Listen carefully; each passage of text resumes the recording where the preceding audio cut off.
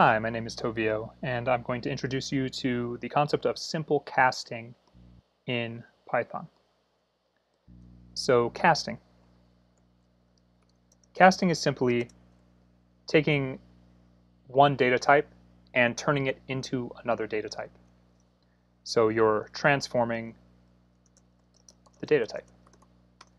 And a quick example of this, let's turn an integer into a float. So I'm going to say, let's make some integer, 27 is an integer. Let's turn it into a float. It's as simple as this. We've got this float function, and we pass into the float function the value 27, which is an integer. So if I run that, we're going to get 27.0, which is a float. We can verify this is a float using the type function. Sure enough, class float. We can do a similar thing. Let's instead do a float to an integer. So 13.35367. So I'll get rid of this type function. So look at what happens when we transform, when we cast a float to an integer. We get 13. We threw away the decimal. So you can consider this as an easy way to throw away everything to the right of the decimal point. Let's think of a couple others.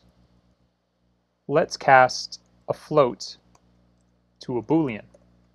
So we're going to cast 13.367 to a true or false value. And this may seem a little confusing at first, but we can take a look at why this makes sense. So the Boolean value of 13.367 is true. And let's look at a different value. Let's look at -7. That is also true. Let's look at 0. 0 is false. Let's look at 0.0. 0.0 is false. So the takeaway here is that if you cast a value to a Boolean, that value is going to be true if it has some quantity that's not 0, if it's a numeric type.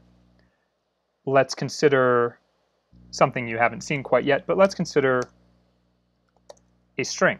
So let's cast an integer to a string. And for right now, think of a string as just being a word or a sentence or some collection of text, okay?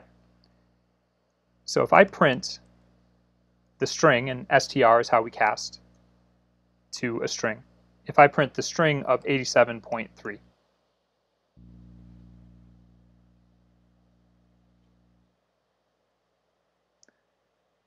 so we get this output that says 87.3. There's no indication in our terminal that this is a string, but we can check the type using the type function. And sure enough, it's class str. str stands for string. So here's an interesting thing. Let's cast this string to a bool. It's true. That shouldn't be too surprising because there's a value in there. And that value may not be numeric, but there is a value that isn't 0. So we represent strings within quotes, single quotes or double quotes. We'll get into this quite a bit later. So what happens, I'll put a different word in there, frog, right? So bool of frog is going to be true, right? There's some value in there. What about bool of an empty string? We get false. So there's something 0-like about an empty string. It has length 0. We can consider it that way.